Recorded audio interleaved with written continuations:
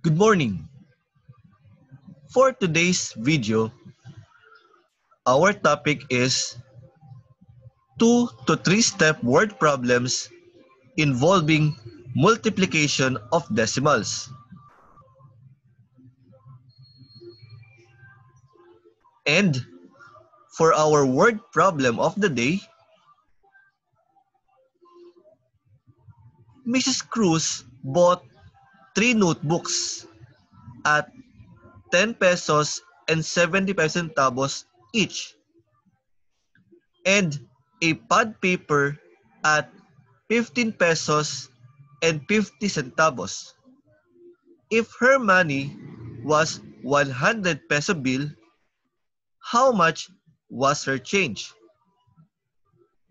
Again, Mrs. Cruz bought 3 notebooks at 10 pesos and 75 centavos each, and a pad paper at 15 pesos and 50 centavos.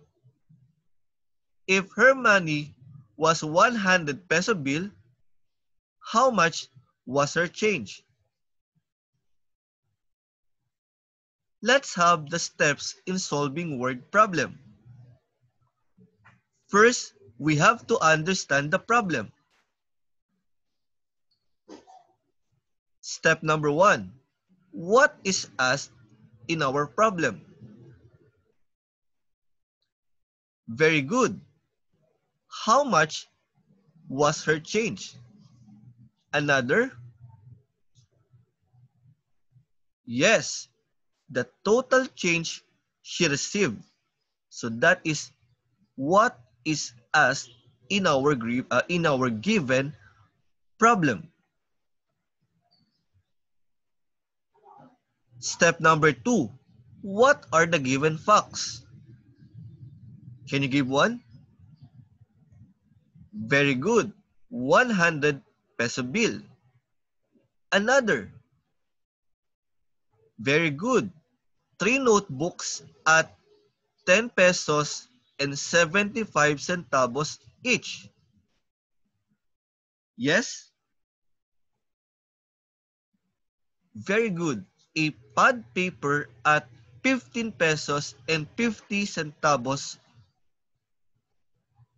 Now, after we understand the problem, we have to plan.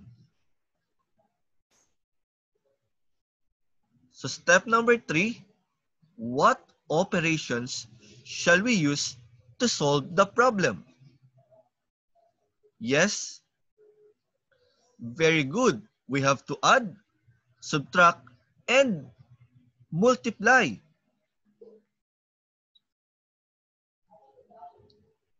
So our number sentence for this problem is 100 pesos minus open parenthesis 3 times 10 pesos and 70 centavos close parenthesis plus 15 pesos and 50 centavos close parenthesis. Of course, after we understand the problem, after we plan how to solve the problem, let us now solve the given problem. So step number 4, we have to show our solution using this number sentence. So first, let's multiply 10 and 75 hundredths times 3. The answer is 32 and 25 hundredths. Next, let's add 32 and 25 hundredths plus 15 and 50 hundredths. And the answer is 47 and 75 hundredths. Finally, let us subtract 100 pesos minus 47 and 75 hundredths.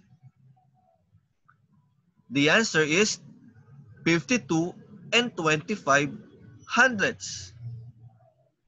So our final answer for this problem is 52 and 25 hundredths, or 52 pesos and 25 centavos. Let us now proceed with our second example.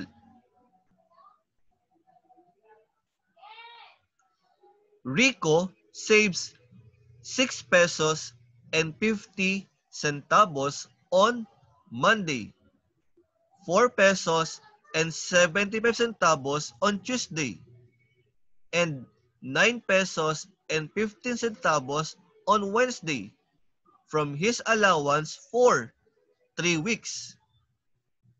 From his savings, he want to buy a new sleeper which costs 120 pesos and 35 centavos. How much more must he save?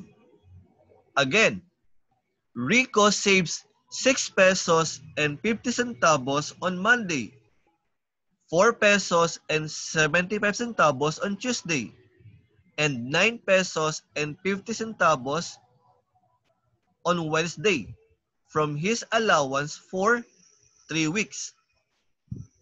From his savings, he want to buy a new sleeper which costs 120 pesos and 35 centavos.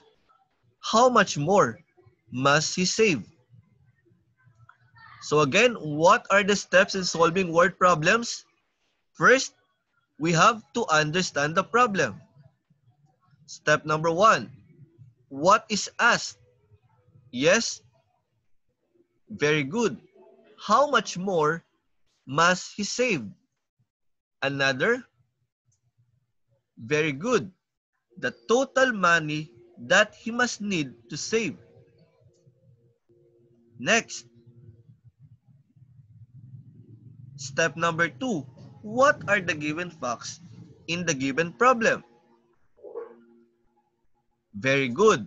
6 pesos and 50 centavos on Monday, 4 pesos and 75 centavos on Tuesday, and 9 pesos and 50 centavos on Wednesday for 3 weeks. Another, very good, 120 pesos and 35 centavos. After we understand the problem, we have to plan on how we are going to solve it. Step number 3, what operations shall we use to solve the problem? Yes, we have to add, subtract, and of course, multiply. And for our number sentence for this given problem, we have 120 pesos and 35 centavos minus, open parenthesis, 6 pesos and 50 centavos plus 4 pesos and 70 centavos plus 9 pesos and 15 centavos, close parenthesis, times 3, then close parenthesis. So of course, after we understand and plan on how to solve the problem, let's now do the actual solving of the given problem. So for step number 4, show your solution using this number sentence. So first, I have to add 6 and 50 hundredths plus 4 and 75 hundredths plus 9 and 15 hundredths. The total is 20 and 40 hundredths. After I add, I have to multiply it by 3. So 20 and 40 hundredths times 3. The product is 61 and 20 hundredths. So after we get the product, finally, we're going to subtract it by 120 and 35 hundredths minus 61 and 20 hundredths. The difference is 59 and 15 hundredths. So our final answer is 59 pesos and 15 centavos. Always remember, how, how do we solve word problems with 2 to 3 steps involving multiplication of decimals? So first, we have to understand the problem. What is asked and what are the given facts? Next, we have to plan. What operations shall we use to solve the problem? And finally, we are going to solve it. Show your solution. And for our math tanong of the day, Mila bought 2 t-shirts at 399 pesos and 99 centavos each, and a pair of pants cost 485 pesos and 70 centavos. How much change will she get from her 2,000 peso bill?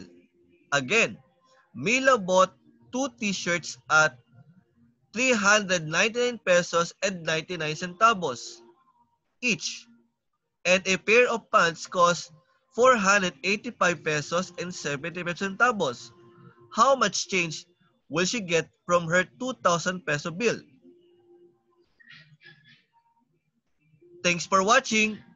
Do not forget to like, comment, share, and subscribe. Bye!